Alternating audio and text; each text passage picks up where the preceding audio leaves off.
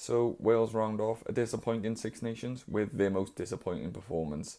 And though the scoreline says there was only a few points in it, Wales were never in this game. Let's dig into what happened. My name's Christian and this is the Welsh Sports Podcast. So, what do you say about that performance? Other than it was an embarrassment, what else do you say? I think Italy played really well. They, especially in defence, they put a lot of pressure on us, and in attack, they were managing to create some opportunities and causing issues out wide, especially. But Wales just weren't at the races. I can't count how many knock-ons there were. It was like a team of complete strangers being forced together to play at the highest level of Test match rugby. I thought reverting back to the original sort of main squad you'd been going with, I thought might be the right way to go. But they just looked like they didn't know each other. It looked like they were all bickering. There was no communication. The amount of passes that got knocked on. How can professional players who do nothing but play rugby all day drop the ball as many times as that? Like, yeah, you're entitled to make a mistake every now and then, but to make so many mistakes and just keep compounding them, anytime we had an entry into the 22 or a promising attack, it would eventually end in some inaccuracy of a knock-on or not securing the ball at the rucks or giving away a penalty for coming in at the side. It was just embarrassing. And you have to be honest, you're looking at Italy on the pitch. Their players, they're all calm. They know exactly what they're doing. They've got the direction. At no point were they looking stressed, even when we came back towards the end of the game, when we had a bit of momentum. They never looked like they were panicking or anything like that. They just looked like, we know we're going to win this game. Because we just weren't at the races.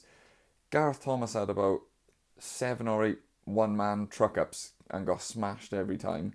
Tompkins couldn't catch a cold and then he was getting smashed. Nobody did anything. I think the last 2 games, Rio Dyer's really been exposed out wide. He's been tremendous in attack, so I don't want to criticise too much, but out wide, he's been exposed too many times.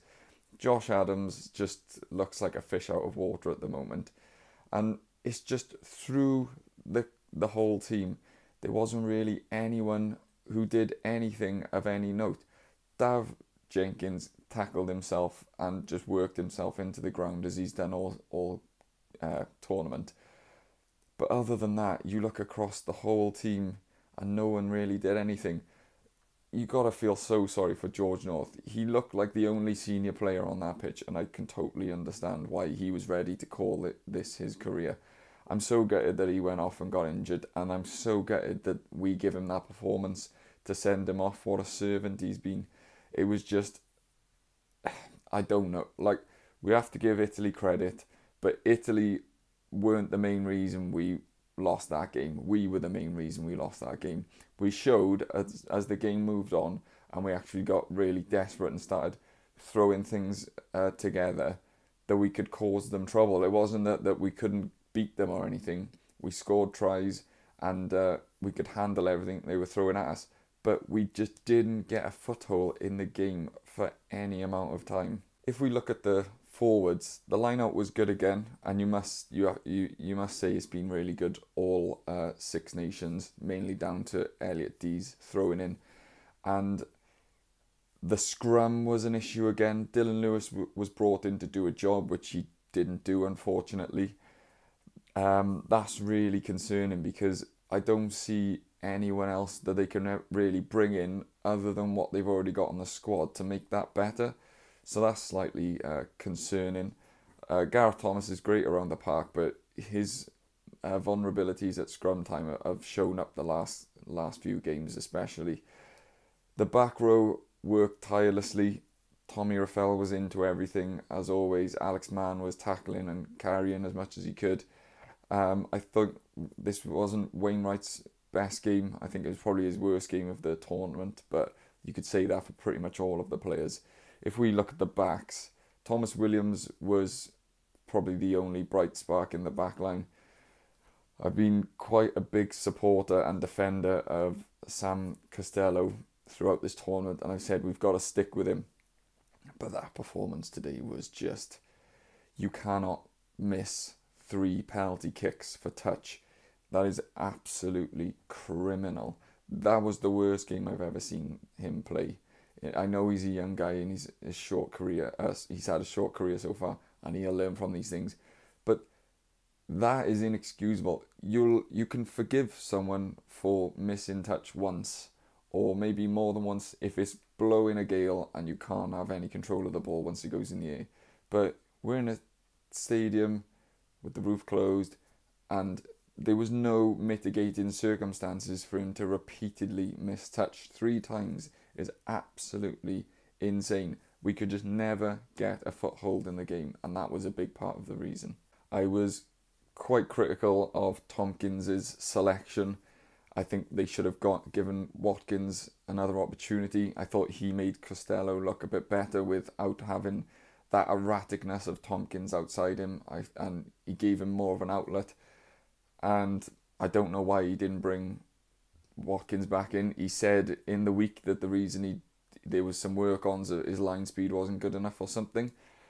I mean, your line speed might not be as fast as Nick Tompkins, but he doesn't make his tackles half the time.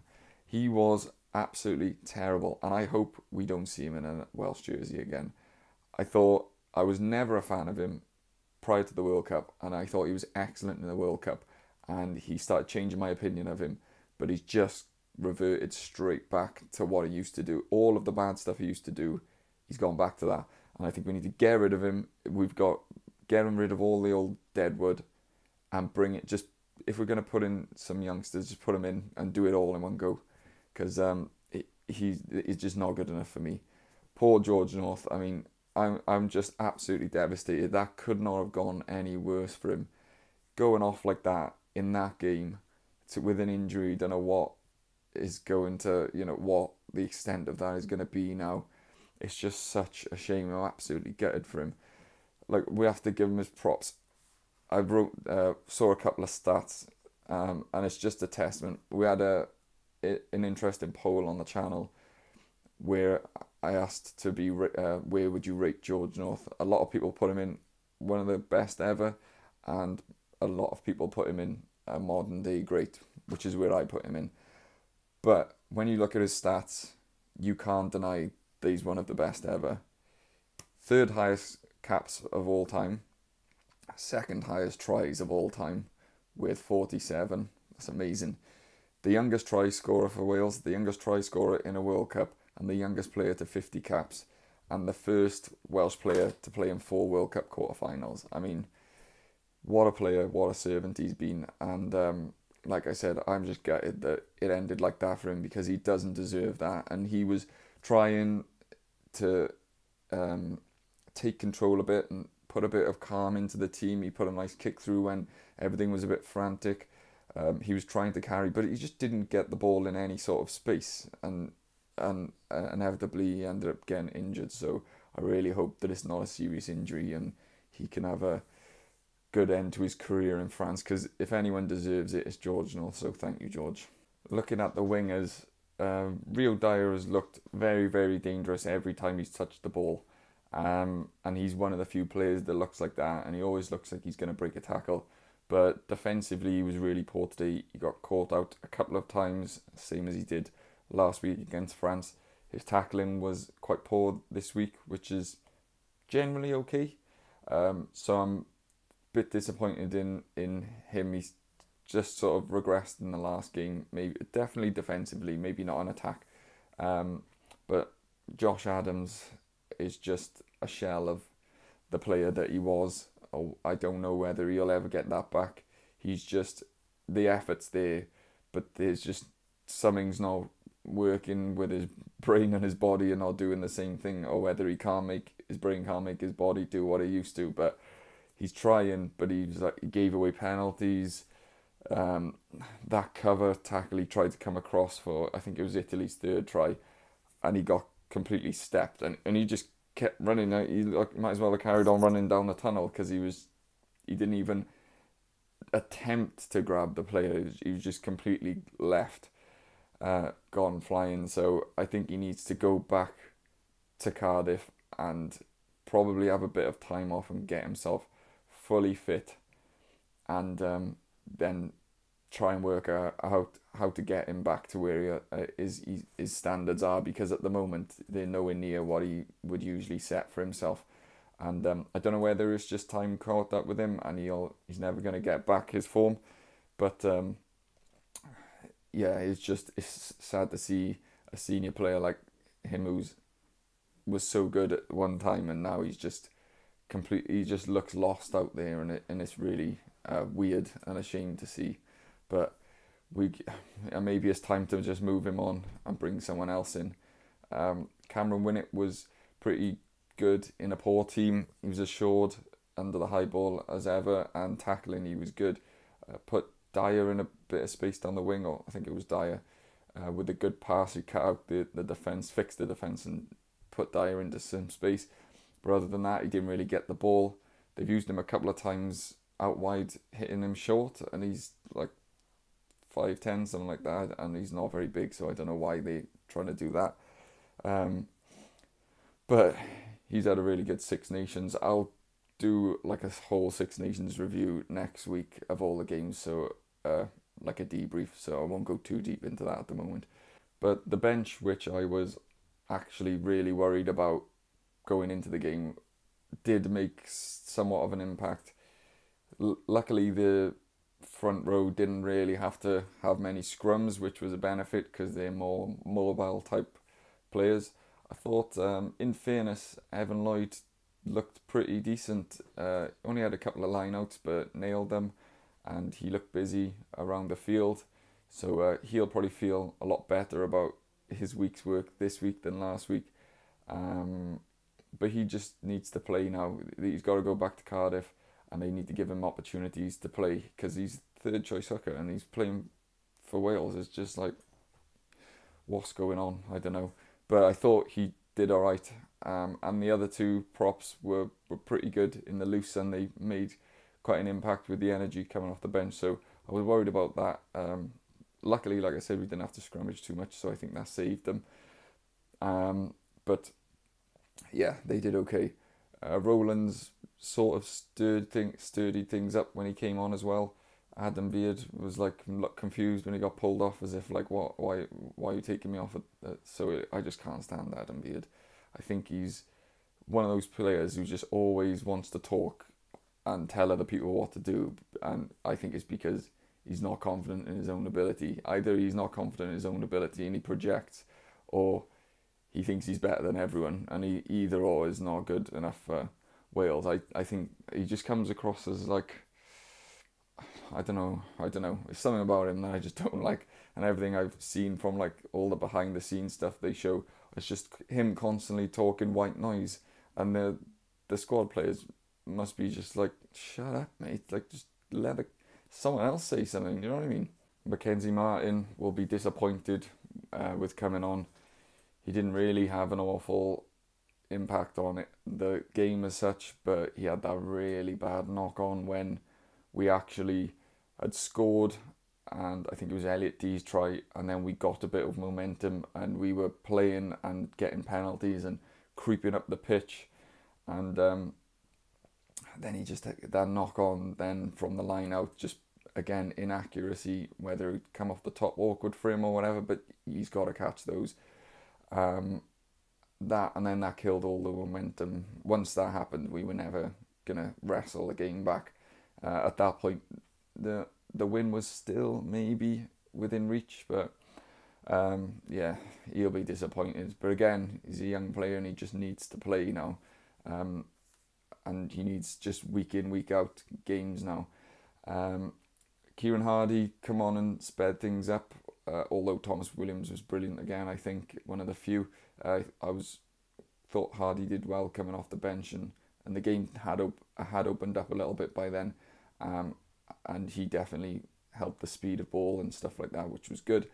Ioan Lloyd wasn't too bad when he came on, better than he has been in the previous couple of games, and anything was really better than what Costello was displaying today. So. But again, he needs to just play. If he's going to be playing outside half for Wales, then he needs to be playing it at club level, and he's not going to be if Costello's there. And if if he is playing it, then where's Costello? He's going to be on the bench. It's just like, it's a shame that he decided to go to that region and not like somewhere else, like the Dragons or whatever, or even Cardiff, where he would play a lot more. But that is what it is. And Mason Grady impressed me. He came on, dropped the ball straight away, and it was just carrying on from the comedy of errors from the rest of the team. But I think he showed that people were calling for his selection. He really had the bit between his teeth, and he wanted to make an impression, and he really did in attack. He just showed that last try, even though it was obviously a lucky bounce, he just showed why there's a lot of hype around him and about his athletic prowess, but he was the only one who really got us some go forward. So I wonder if that was enough to get him in the teams more regularly now. I don't know. Again, he's just another one he needs to play, but he's been playing on the wing. Wales seem to have used him more in the centre, or Gatland seems to see him more as a centre maybe. So I don't really know. What's gonna go on there, but yeah, all in all, it was just a very, very disappointing game. It was a disappointing Six Nations in the fact that we won the first wooden spoon in like over 20 years. So that's not obviously desirable. There's some things you can take away, and we have learnt about some players, and there's some young players who've proved that they probably can hang at international rugby. Some have also proved that they're not ready yet. Interestingly, Gatland said in his press conference that when Abby Turney came in to the changing room, he sort of said, "If you want me to resign, I will," which I thought was a very weird thing to say. She obviously said no, and I think he's going to come under a lot of criticism, and maybe some of his squad selection should. But as I've had a couple of conversations in the comments with some of you guys, I think he's the best man for the job for now, and we might as well stick with him because I don't know who else they could get in at the moment. It's just not been a great Six Nations, but there is some green shoots, so I will go into those in my review. But for now, sorry this one was a bit late. I was out watching Super Saturday yesterday in the pub, so just thanks for watching, and I'll catch you on the next one.